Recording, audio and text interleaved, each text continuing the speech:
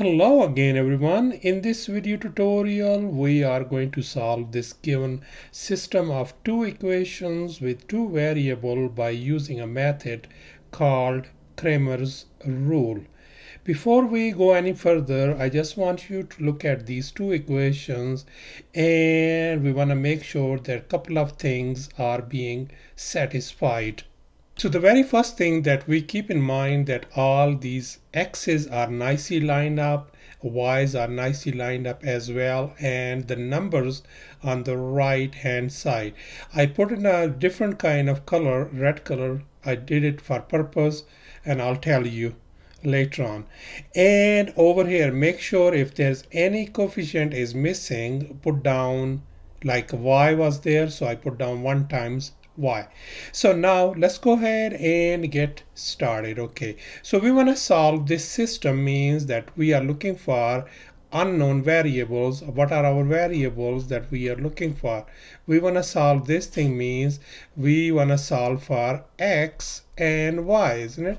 That means we are looking for x value and we are looking for y value. So here we're gonna play a small kind of game. Okay, go ahead, let's get started. I want you to put down x right up here.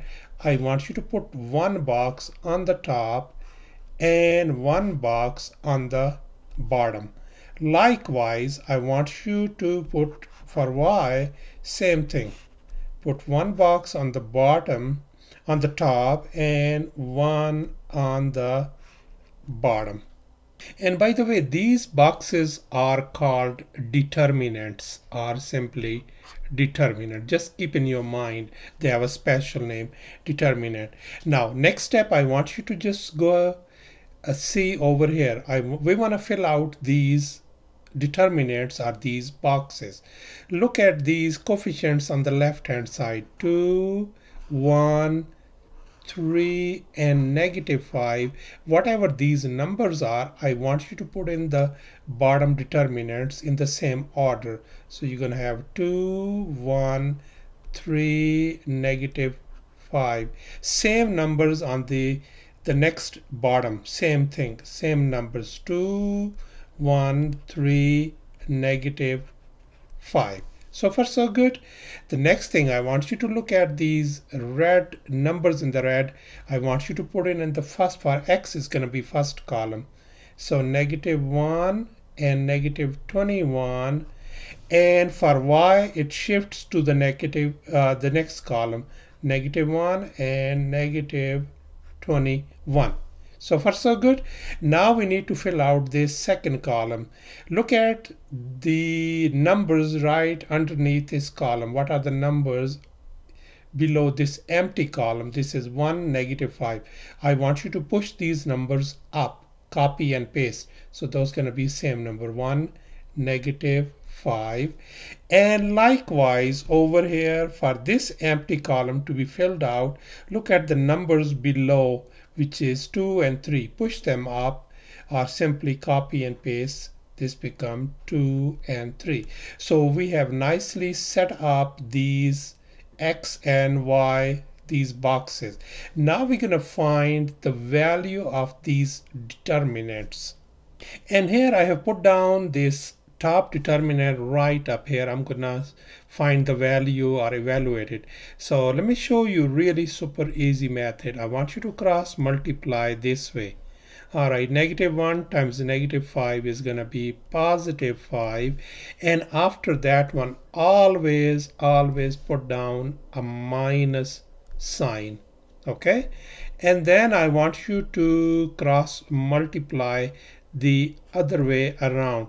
So 1 times -21 equals to -21. Do you see that one? Now when you have a two negative each other, they become positive. So we got 5 plus 21 equal to 26. So the value of this top determinant, this value turns out to be 26. All right, so far so good. And now we're going to find the value of this bottom determinant. And now here is the bottom determinant. As you can see, let's go ahead and evaluate this one we're going to do the same thing, same way we did before, exactly same way. 2 times negative 5 is negative 10, and right after that one I want you to put a minus takeaway sign, minus, and then I want you to multiply the other, cross multiply the other way around. What we are doing is we are crisscrossing. So 1 times 3 is 3. That is going to give us negative 13. So the determinant of the bottom one turns out to be negative 13. Now you can see the bottom determinants are same, so we don't have to do the bottom determinant all over again. We got the value, so this has a value negative 13 as well. And now we're going to find the value of this top determinant for y variable that I put it down over here, copy it down, and let's do exactly the same way as we did before, crisscross. Let's go first this way. 2 times negative 21 is negative 42. Once again, as I told you before, I want you to put a minus or takeaway sign and then multiply the other way around. That is gonna be negative 3, isn't it? So negative 3. So let's simplify that one. So negative 42, negative and negative, they're next to each other, become positive, plus 3. If you simplify, that becomes negative 39. So the value of this one turns out to be negative 39. So if you simplify or reduce, this turns out to be simply negative 2 over here, and this turns out to be value of y is 3. Thus our solution turns out to be negative 2 comma 3. Negative 2 is your x value and 3 is your y value. Thanks for watching, and please subscribe to my channel for more exciting videos.